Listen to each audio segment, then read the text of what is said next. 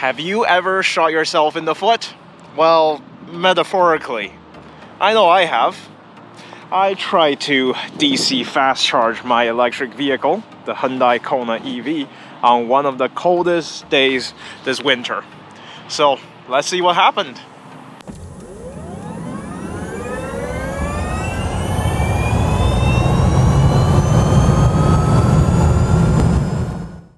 Let's start at the beginning.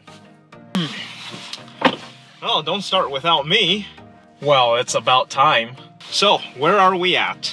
So, at the start, we've parked our vehicle with the battery at 8.8 degrees Celsius. And was it cold outside? Yes, it was minus 29. And when did you get back to your vehicle? Well, I got back 10 hours later. Was the battery cold? Battery was cold.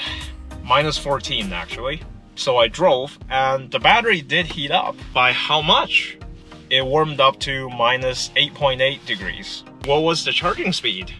The charging speed was 15 kilowatts. Wow, that's pretty slow. Were you there for hours? Well, that could have been the case, but don't forget the Hyundai Kona EV has a battery heater. So as the vehicle is charging, the heater warmed the battery up and up and up and up and up and up and up and up and up and up and up until 5.7 degrees when the charging speed ramped up and reached 44 kilowatts. You know, 44 kilowatts is actually pretty good on a 50 kilowatt charger. Yeah, and we managed to have good charging speed from that point on. So, what did we learn? Well, if you charge your battery while it's warm, or if you plug it into a level 1 or level 2 charger when it's parked, that is better than trying to fast charge your vehicle when the battery is actually cold.